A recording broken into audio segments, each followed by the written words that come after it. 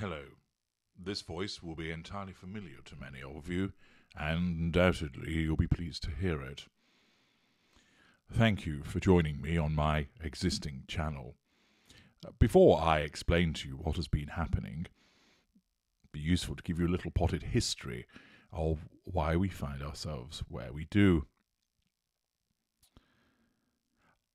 Many years ago, utilizing my unrivaled knowledge about myself and my kind, I started to write, just for myself, about narcissism and psychopathy. I made notes about those that I've observed in my family, those that I've dealt with socially, those that I've dealt with in a sexual liaison, those that I've dealt with in my various professional, business and otherwise capacities, making notes upon the behaviours, the actions, the various dynamics, making notes about the victims of our kind, the different types, and specifically with regard to empaths. I started to build up a considerable amount of material, just for my own interest and knowledge. And then, nearly 7 years ago, I started the blog, Knowing the Narcissist, and with a series of articles began to transfer some of the information that I had already accumulated alongside writing a number of books, and allowing people to purchase those from Amazon. Books such as Fuel, 50 Things You Should Not Do with a Narcissist, Escape, No Contact, Confessions of a Narcissist, Further Confessions of a Narcissist, More Confessions of a Narcissist, Decipher, Ask, Ask 2, Fury, and many others besides. And thus, way back in 2015, I commenced the blog, along with writing those various books. And then, at the beginning of 2016, I decided to create a YouTube channel, which is this one that you're listening to me on. But I only created a couple of videos, and then was distracted, or rather, had my attention focused on other matters.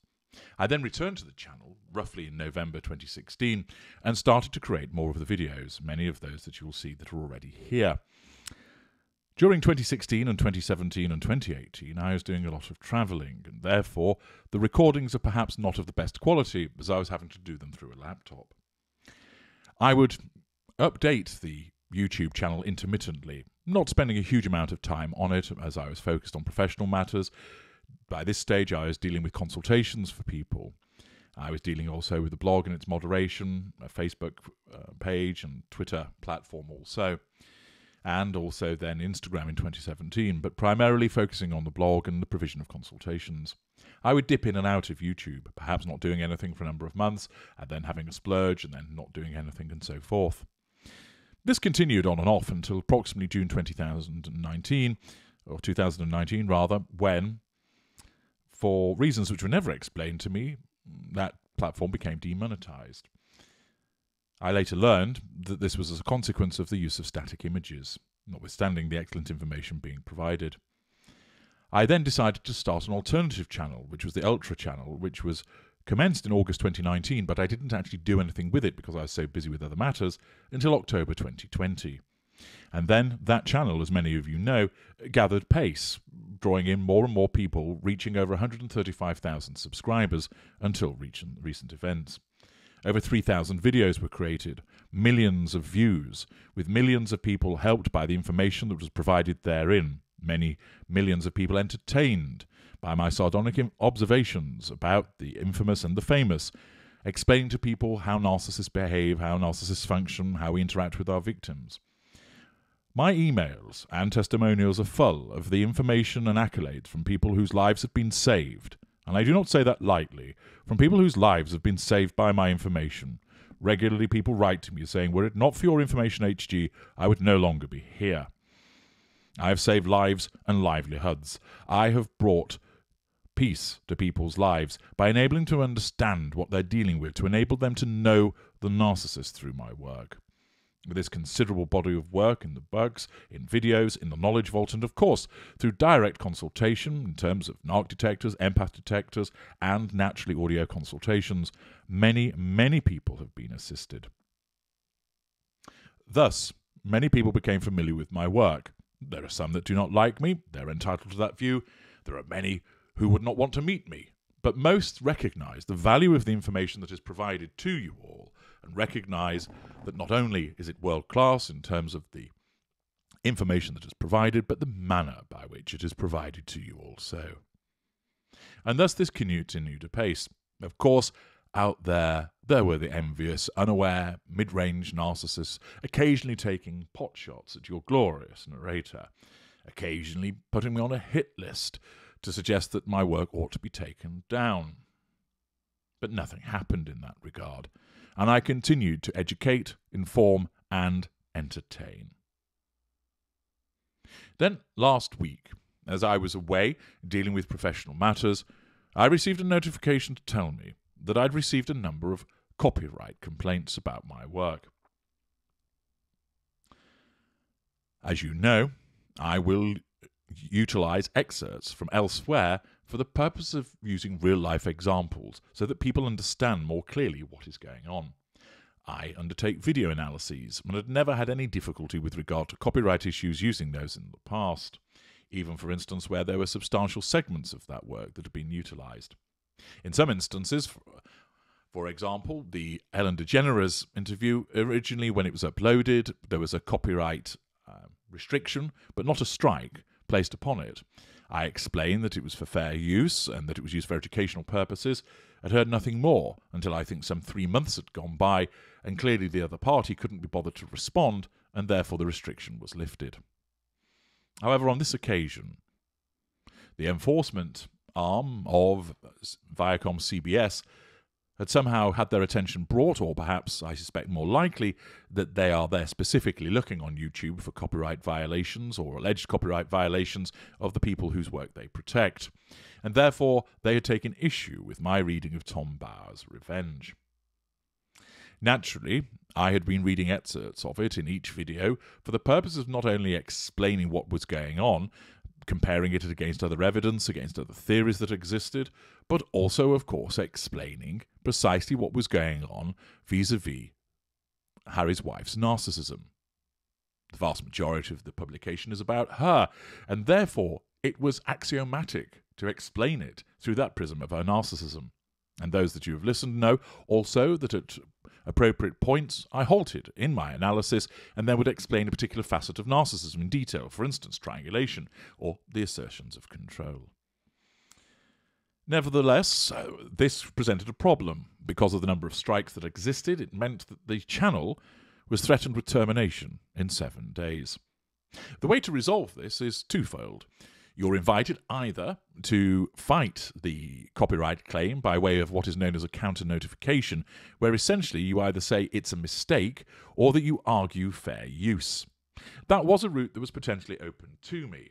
However, in the circumstances, I viewed it as one where it would be better really to get to the heart of the matter and naturally assert control direct. The other route that's available to you is to contact the copyright claimant direct. You're given their email address, and that is what I did. I politely explained to the enforcement arm at CBS Viacom that this work was done to educate, that it was done on the basis of fair use, that it was done in order to help people understand, and that, of course, I was advocating that people go and purchase the publication for themselves and was, in effect, enhancing the existing work. They were reasonable in their response, and prompt also, it must be said. They recognised the interest that was taken in the work by both fan and critic, but pointed out that they did have an obligation to protect the copyright interests. They disputed that there was fair use, and we could have had a detailed argument about that. But that would have taken up time for both of us and money, and was not necessarily a viable way forward. Instead, we reached an agreement. Given that the general purpose of the videos had already been served, namely most people had already watched them, it seemed to me that it was appropriate in order to enable them to protect their copyright and for me to preserve my channel, that if the videos were removed, they would achieve what they wanted and I would be able to protect my channel. I therefore suggested that if I were to do that and confirm that they would not be uploaded again in the future, that would they agree to the removal of their copyright claim to remove the strikes. They readily did so. And thus we very quickly reached an accord and agreement that suited both parties. And, in fairness to them, once I had executed this, they promptly contacted YouTube, advising them that they no longer wish to maintain the copyright claims, that they wish to retract them, and therefore that the copyright strike should be removed. Viacom CBS complied, as I did, with their side of the bargain. We both did what we stated that we would do so, and therefore, as YouTube wants you to do, we resolved the dispute amongst ourselves using the very channel, namely Contact the Claimant Direct, that YouTube had put in place. We sorted it out ourselves. They got what they wanted, and therefore I was in a position to have the copyright strikes removed. The deadline was the 26th of August, and the enforcement arm of Viacom CBS wrote to YouTube promptly on the 25th of August, explaining, and I have placed a copy of that email on my blog so people can see precisely what was stated, whereby they accepted that it should be removed, and it was without prejudice, of course, to their other rights, but they wanted it removed, the copyright claim to be removed, and that the strikes to be withdrawn. Precisely what they agreed to do, and they sent that in. 2 reminders were sent to YouTube, pointing out that there was an impending deadline with regard to the termination of the channel, and inviting them to process this withdrawal. Nothing happened. The 26th of August arrived, and, seeing as YouTube's based in California, one expected that at essentially midnight their time, the channel would go, but it didn't. And one waited. And then, eventually, it appeared to be terminated somewhere around about midday Californian time, or thereabouts. This was unfortunate, to say the least. Both parties had done what we said we'd done. We resolved our dispute, and it was therefore for YouTube to recognise the dispute had been resolved and to remove the copyright strikes and thus prevent the channel being terminated. They didn't do so. They encouraged both parties to use a process through their own channel, namely to contact the claimant and sort it out between ourselves, and we did so, and that CBS Viacom used the email address provided to them by YouTube to inform them that the dispute had been resolved, that the copyright claims were to be retracted, and that the copyright strike should be withdrawn as a matter of urgency. And yet, despite us doing precisely what YouTube has prescribed us to do, the channel was terminated. Whether this is quite simply that the number of claims that they're dealing with means that they were not able to process it in time, by the time that the automated deadline came about, possibly. Is it that they saw it and ignored it? One doesn't know, because of course YouTube never tells you anything. It might be the case that it's automatically become suspended, and that they will then get around to seeing that the copyright matter was resolved, and they may reinstate the channel. It might be that I'll have to go to alternative means to bring it about. But that is essentially what has happened. It has not been caused by Harry's wife. It has not been caused by Christopher Boozy.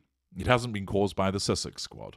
As far as I was aware, any attempts they have made to have my channel taken down failed, because it was never attacked, or at least I was never advised, that it was attacked on the basis of community standards violation. Here, there was a copyright dispute. It was resolved, and it was resolved before the deadline, but YouTube failed to take the requisite action to recognise that resolution before terminating the channel. It follows as a matter of common sense and logic, therefore, that the channel ought to be reinstated, and one waits to see if this will be done. Of course, YouTube maintains its usual silence, giving you no feedback as to where they are with the process and what one can expect, and therefore it may be necessary for me to escalate matters in due course, but we shall see. In the meantime, I am extremely grateful to all of you that have expressed your support for my work, that have also contacted YouTube, expressing your dismay at their behaviour, expressing your support for the work and how it's helped you out, and I would encourage you to continue to do the same. I would encourage you across any social media platform that you can come to, that you explain that this channel is here, my existing channel, which I am now using, pending the return of the Ultra channel, and that you direct as many people who enjoy my work and find it helpful, informative, and life-saving to come and subscribe here and be involved. For the time being, my videos will be uploaded here, including ones which are already in existence, but moreover, new ones that we've created, and of course that will include my observations about the recent clusterfuck involving Harry's wife's ridiculous Spotify arsewipe of an attempt of a podcast. There's plenty to comment on with regard to her, of course. But it is very important that this channel is not silenced, not only in terms of speaking the truth about matters, but also, fundamentally, ensuring that more and more people understand about narcissism. That is what this channel exists for. This is what the Ultra channel existed for. This was, if you like, Knowing the Narcissist was the original channel, and it may well come to pass that this is now the channel moving forward, dependent on what happens to the Ultra channel.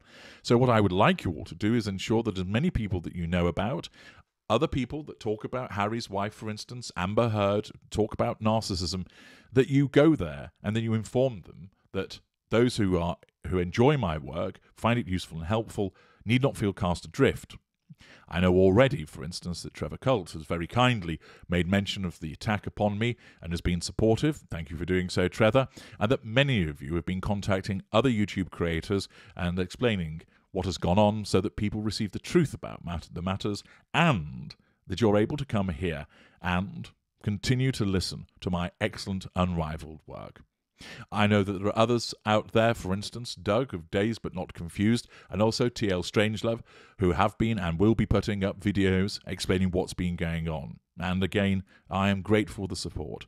And to all of you loyal Tudorites that have expressed your aggravation, disgust and annoyance at the way that the channel has been treated, your continuing support, and the fact that you are getting the message out there that we will not be unwavered in the face of such attempts to stymie the right information being provided to the world. More power to your fingers and your voices. And I, HG Tudor, are most appreciative of your efforts in that regard. I wanted to create this video as soon as I was feasibly able to do so, to express my thanks and gratitude, and also to provide you with an explanation as to what has been going on, so that you're not left in the dark, and to ensure that you realise that this channel, which has been running since 2016, which is actually the older of the two channels, which is a pre-existing channel, will be utilised for the provision of my existing videos, but also new work coming forward. You are also able to access my work at narcsite.com, narcsite.com, in its written form, and access to the various services in the menu bar.